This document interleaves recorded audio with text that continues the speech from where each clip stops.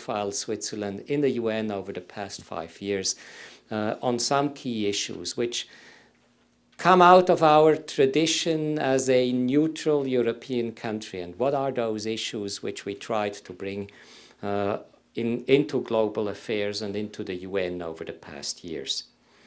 Let me just mention a few one. We have worked a lot over the past 5 years on what I call human security and mediation issues. What is human security? It goes from the analysis that in today's conflict, the biggest challenge is mainly not the protection of state and borders and institutions and territories against new threats, but it's the protection of people against new forms of violence. Most of the people killed in conflicts today are killed by small arms, are killed by mines, are killed by irregular groups, and not necessarily by big armies invading territories. We are confronted with a new pattern of conflict. So our conclusion, if we want to remain a credible actor on an international and global level, based in our tradition of humanitarianism and humanitarian policy, it would be good to look at what kills people today and then to see what kind of policy do we need. It's mines, it's small arms as direct consequences of war and conflict, it's health, it's water. So we have considered the emerging human security agenda, and we have it as an important feature with which we wanted to bring onto the UN agenda. And we have invested quite heavily in the creation of institutions, programs, activities at the UN with regard to human security. We had, just to mention a second example, we had a lot of public debate on the Security Council and the undemocratic nature of the Security Council, about the fact that 5 members are permanently there and take decisions on behalf of the membership without being accountable to the membership, but to which the membership would be bound. And in our public debate, this was the single most important issue which almost made the boat sink and made us lose our vote towards membership of the United Nations. So the government in the public debate promised that it would engage towards more transparency of the Security Council. So over the past 5 years, together with similar countries, actually with Costa Rica, Jordan, Singapore, and Liechtenstein, we regularly made proposals for improved working methods, transparency, accountability of the Security Council. We tabled resolutions. We pressed the Security Council to make their debates public, to make their accounts public, to give reasons for what they are doing, to get away with secret diplomacy. The success, of course, is limited because the P5, if they disagree on most issues today in the world, they would probably agree in defending together the privileges of permanent members of the Council.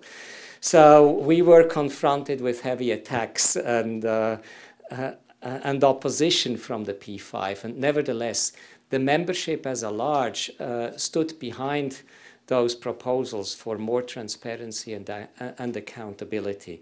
And with the broad membership, we could achieve some modest progress in injecting more transparency to the Council. We have worked a lot on environmental issues over the past 5 years. Environment and climate change haven't been issues only for the past year or 2 years in my country. We are a mountain country with exposed natural environments. We were amongst the first ones suffering the consequences of global warming and climate change in the mountains when glaciers melted and soil eroded. So the sensitivities for environmental issues has grown for over the last 20 years. And the whole hype about climate change and environmental issues started much earlier in our country than it arrived at the United Nations. But we arrived at the United Nations when environment became an important issue. So we engaged a lot in proposals on the climate change agenda, on trying to agree on targets and timelines for the reduction of CO2 emissions, in trying to find new ways in generating money and resources in order to support developing countries in their effort to make their economies more sustainable. We made proposal on environmental governance, and I'm actually co-chairing at the present moment in the United Nations a group of the General Assembly looking into the reform of the environmental governance system. We have, of course, worked a lot on humanitarian and human rights issues. Here again, the fact that our population looks critically to every Swiss franc spent in the institution brought us on on a strong focus on a reform agenda and trying to reform UN institutions, the Human Rights Commission. We have been very active in making proposals for the new Human Rights Council. We have been very active for the coordination of humanitarian affairs at the UN, and we invest heavily in strengthening the UN and its role as a coordinator for humanitarian affairs. We are a country which, as Ahmad Kamal delicately said, which has he could have said we have a very weak government, because if we had a strong government, people would know who governs them. So we probably have a weak government because, as he rightly said, this is a country where every individual citizen thinks that he is his own government. So this makes, as a whole, weak government, but it makes a society which builds and has strong links to civil society and to partnership. I think the fabric under which we have been created is one of partnership between the state and business community, civil society, the science community. Partnerships are close to our hearts. So we brought our partnership agenda to the United Nations. We are very keen to push what is the Global Compact, a set of principles with which the Secretary General tries to engage the business community to help pursue the objectives of the United Nations. Switzerland is among the 5 major countries supporting the Global Compact. We have engaged a lot, and our former president of ours has been the special advisor of the Secretary General on sport development and peace.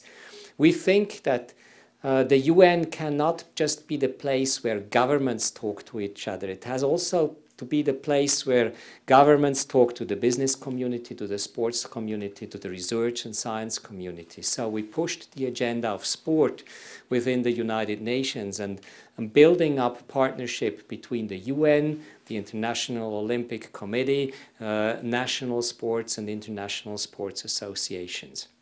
And the same for science partnerships. And as I got an invitation from Ahmad Kamal, it reminded me that I'm his successor in the working group on informatics, chairing the working group on informatics. It sounds like something terribly technical, but I mean, you know better than many of my colleagues at the UN know that information technologies today are of strategic importance for the orientation of an organization, for your own profile, for your own work as a country, but also for the United Nations.